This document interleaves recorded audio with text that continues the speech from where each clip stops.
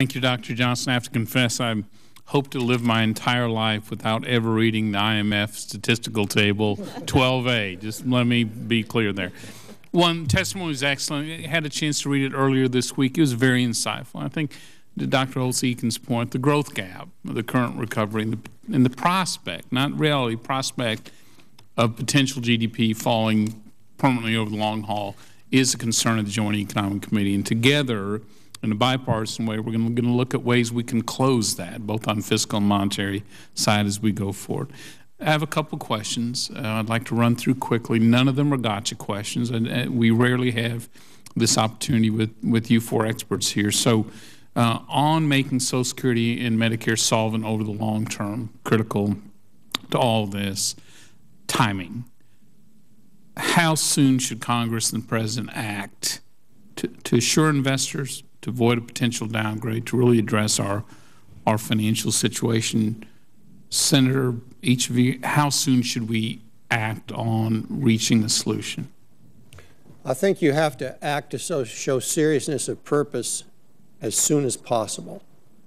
And when you do that, I think some of the growth issue is going to be addressed, because I think the markets will respond, as will the investment community, to that sort of action. Yeah, that means setting up a definable process for getting to closure on an agreement on entitlement spending and on revenues. Okay. You're thinking this year or next? Oh, this year before June, hopefully. Thank you. Dr. Rivlin? For Social Security, I would say 10 years ago, but this year will do. We've known about this problem for a long time and haven't fixed it. On Medicare, I would say right now, we are still learning about how to improve the efficiency of health care, but I think the accumulating knowledge gives us enough to go on right now. Got it. Dr. Holtz-Eakin? I don't have a clever way to impart a greater sense of urgency. I mean, the sooner the better, let's face it. And there's some demographic mechanics that make this an imperative. If you think about changing Social Security, for example, and there's been the convention of grandfathering those who are of a certain age or younger, 55 or younger. I'm now 55. I'm the trailing edge of the baby boom generation. If you grandfather me, you grandfathered the problem. And so the bumper sticker should be "Get Doug Holtz-Eakin" and get him this year. We'll get that printed up. And you're talking about timing this year, act now, not now, you know, federal government 10 years. Got it. Dr. Johnson? Well, for the record, I'd like to note that Dr. Rivlin has actually been warning us all about this since the 1980s, so it's 20, 30 years ago. And I think you should act immediately. Why not establish a bipartisan commission along the lines of that established by President Reagan and Congress in the 1980s? Specifically, I would suggest to deal with Social Security. That is surely not an easy problem, but a problem where the two sides seem better able to come together. On health care, on Medicare, that seems more difficult, and I agree with showing purpose would be very helpful. And if there are ways to take that away from the intensity of the partisan discussion, that would be extremely constructive, but I'm not sure I've seen that on the table yet. And I agree. We ought to be we could save Social Security this afternoon. Truth is, we all know what needs to be done. Along those lines, there's talk about change CPI and Social Security and some means testings, Medicare. Are those two reforms alone enough to make those programs solvent over the long term, or do we need to do more? Senator?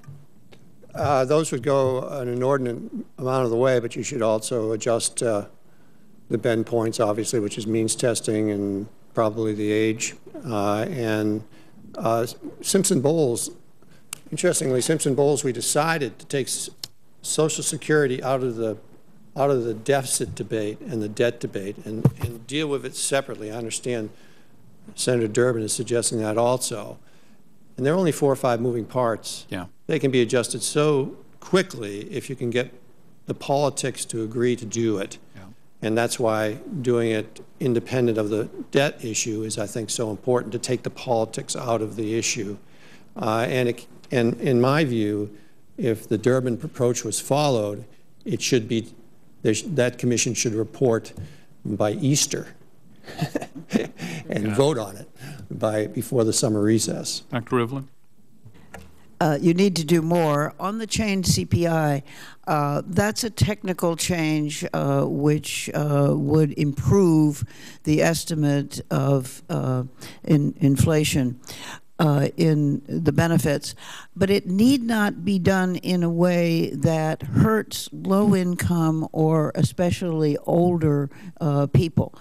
In the Domenici-Rivlin plan, we did go for change CPI, but we also bumped up the minimum benefit and a benefit at age, I think, 85, so that you don't disadvantage people who live a long time. I'm increasingly for that. And on Medicare, yes, you need to do both. And I'm not a fan of raising the age at this time, actually. Got it. Thank Dr. Holtz-Egan. I would concur. I think you need to do more, no question. Yeah. On Social Security, I think it's very important to remember that you're really not doing more. The current plan is that the program will remain actuarially solvent, and the way we're going to do it is in 20 years we'll have essentially a Social Security sequester, and across the board cut at 25%. That's a disgraceful way to run a pension program. And so it's not about doing more to Social Security, it's about doing something more intelligent and doing it now so that people can plan. Great. On Medicare, I think the #1 priority should be to put it on a budget. Right now, the gap between payroll taxes and premiums going in, spending going out, is $300 billion a year. It's a third of our $1 trillion deficits. It's got 10,000 new beneficiaries every day. So you have to send the signal to the provider and the beneficiary community that there's a certain amount of money, go do something smart with it. Great. And that would be the stop thing. Thank you, Dr. Johnson. Well, Congressman, as you know, on Social Security, we didn't index the maximum wage subject to Social Security. I would go back to what worked for Ronald Reagan. If it worked for Ronald Reagan, it should work for us today.